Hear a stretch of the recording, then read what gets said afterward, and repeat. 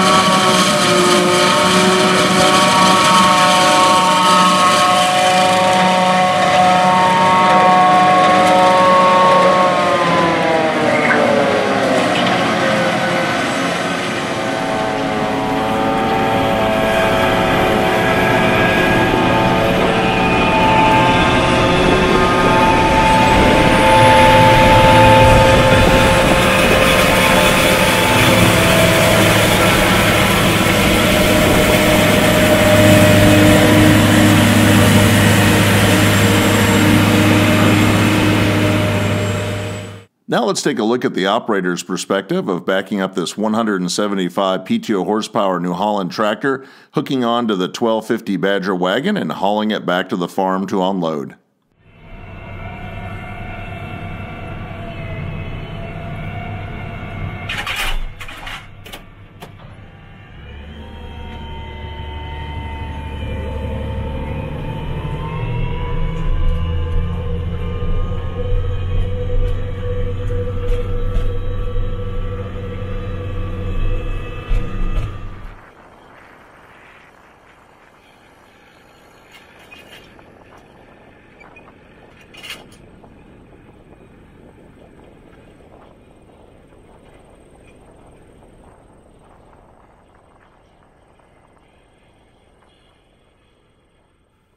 Back at the farm, the corn silage is wrapped in a plastic bag. This allows the corn to ferment with almost 0% spoilage and produces a healthy feed for the dairy cows on the farm.